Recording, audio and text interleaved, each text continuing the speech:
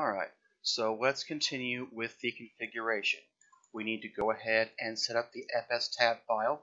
We already did the boot partition earlier, but we need the rest of the file systems as well. So dev mapper gentoo root. Alright, dev mapper gentoo temp.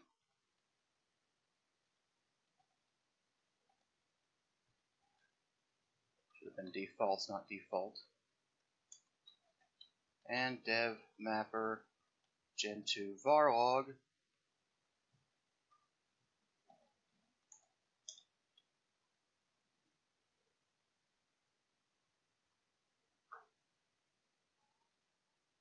Going to add no A time to the root partition. And finally, we'll add the swap partition.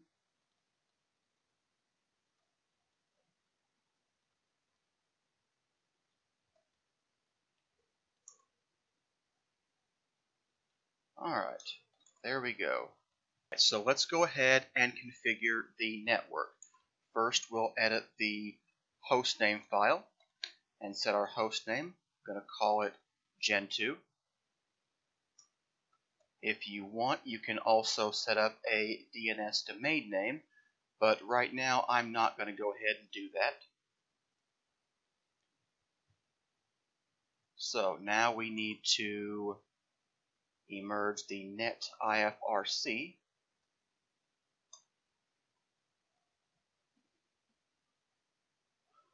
Alright, and now we can edit the network file.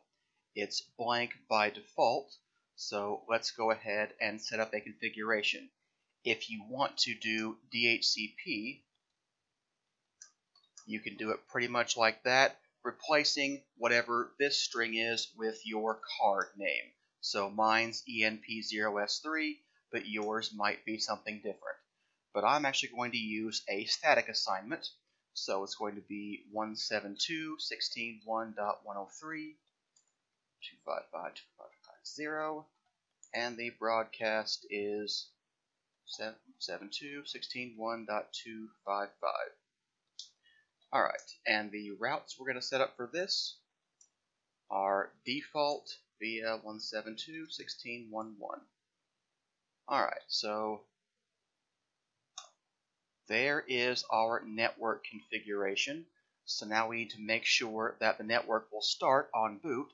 So we're going to go into etc inetd, and we'll link the net.lo file to net enp0s3. Again, you want to replace that with whatever your network card is.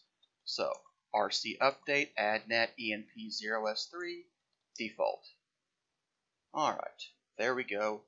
Now we can go edit the host file, and we want to make sure that our name is in here.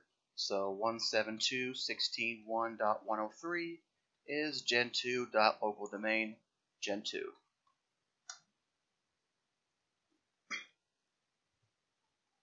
We can set up the root password now. And now we'll take a look at some of the other configurations we can take a look at. So the rc.conf information, really most of this isn't very important. In fact, all the defaults should pretty much be left like they are.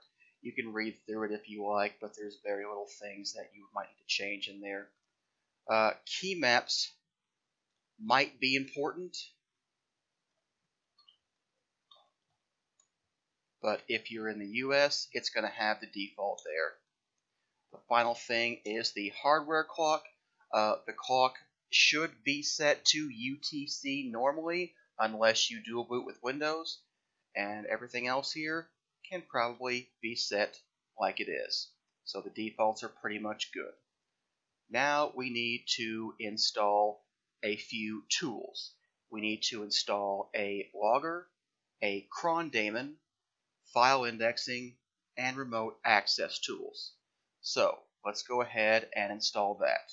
I'm going to emerge our syslog and cronny and locate. And I'm also going to go ahead and install grub2. So probably meant just grub there. Alright, so that all looks pretty good. So we're going to go ahead and install that. And I will be back when those things are finished compiling.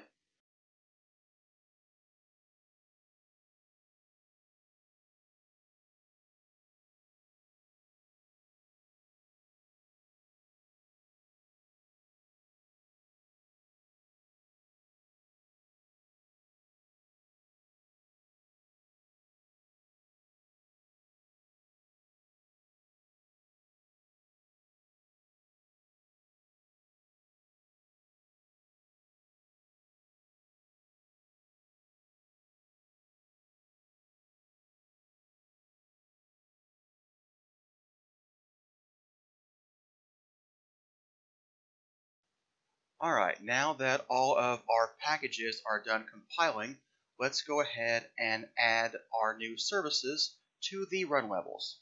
So, rc update, add our syslog-d default,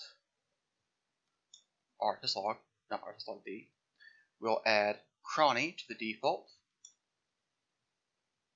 and we'll add shd to the default. If you needed to set up DHCP, you also need to install a DHCP client, like DHCP CD. I'm going to go ahead and skip that because it's another package you can install, but if you need that, you will want to install that. Alright, finally, let's go ahead and configure the bootloader. We've already installed grub. All we're going to need to do then is to do grub install dev sda. There we go. We'll skip over the lilo, EFI, and syslinux. And finally, you just need to add a user for daily use. So let's go ahead and do that now. User add m, g, users, wheel. That's probably enough for now. Bash, syseng.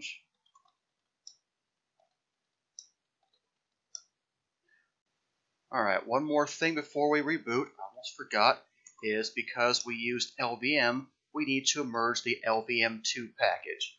Otherwise, our system won't boot. So let's go ahead and install that. Alright, and one final thing we need to do is to set up the gen kernel with the LVM module. So, gen kernel --lvm install init fs.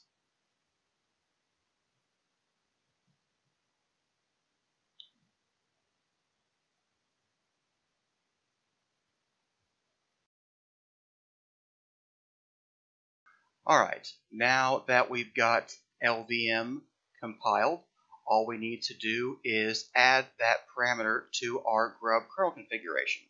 So we'll edit etc default grub, and we're going to go change the command line Linux default, and we're going to add do LVM. And now we need to remake our grub configuration.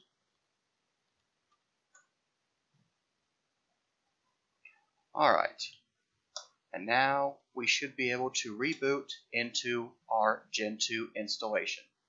So we'll go take a look at the VirtualBox.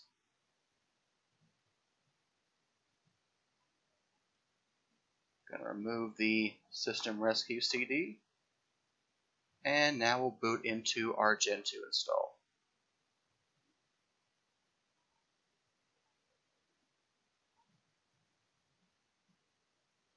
Alright, there you go. And that is how you install Gentoo Linux. See you next time.